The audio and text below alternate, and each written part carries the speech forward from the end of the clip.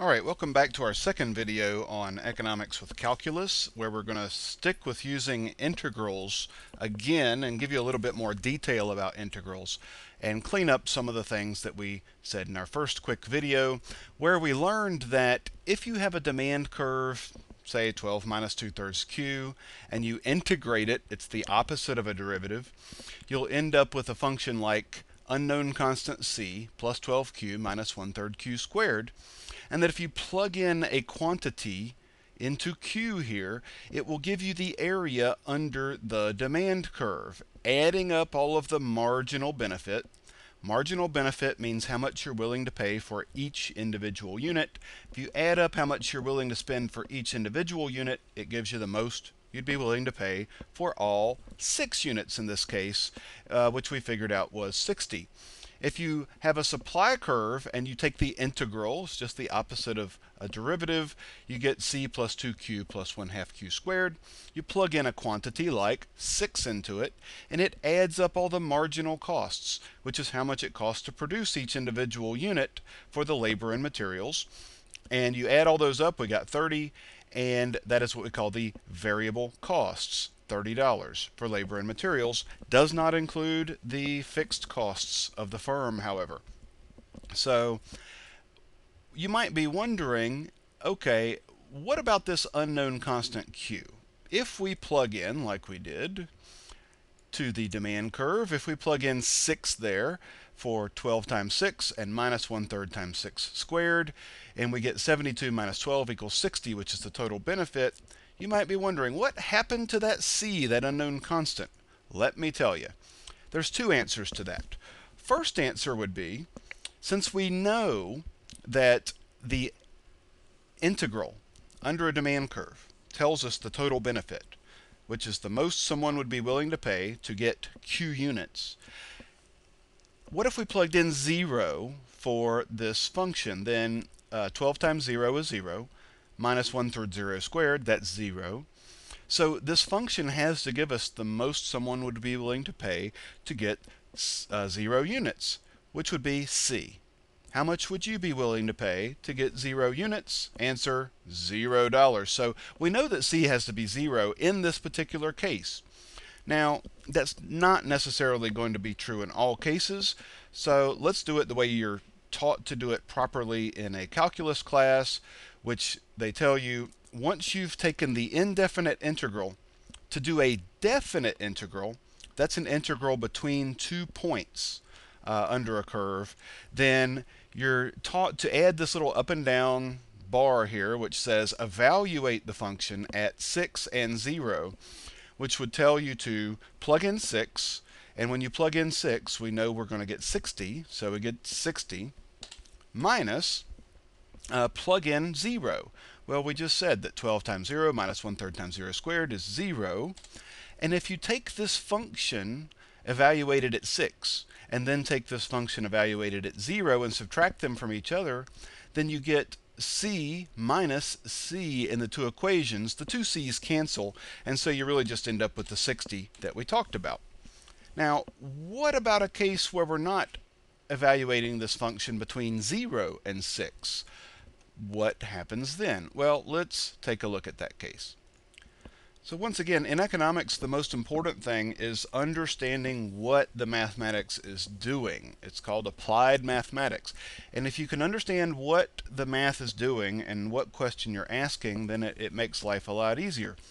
So suppose you wanted to know, instead of the area under the demand curve between 0 and 6, suppose you wanted to know the area under the demand curve between 6 and 10.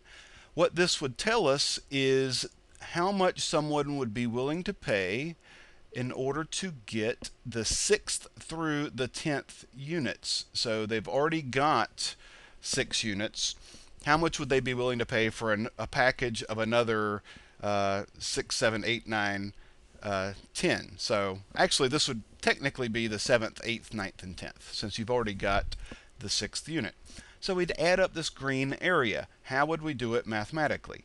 You'd evaluate, this is called the definite integral, between 6 to 10.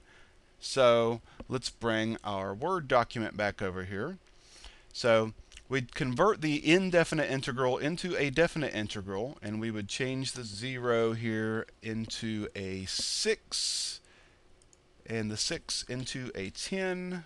And what this is saying is plug in 10 for Q, and then plug in 6 for Q, and subtract the two answers. So if we plug in 10 into this function, 12 times 10 is 120. So 120 minus 1/3 times 10 squared, which is 100. So 1/3 times 100 is 33.33333. And then it would say subtract off what you get when you plug in 6 into this function.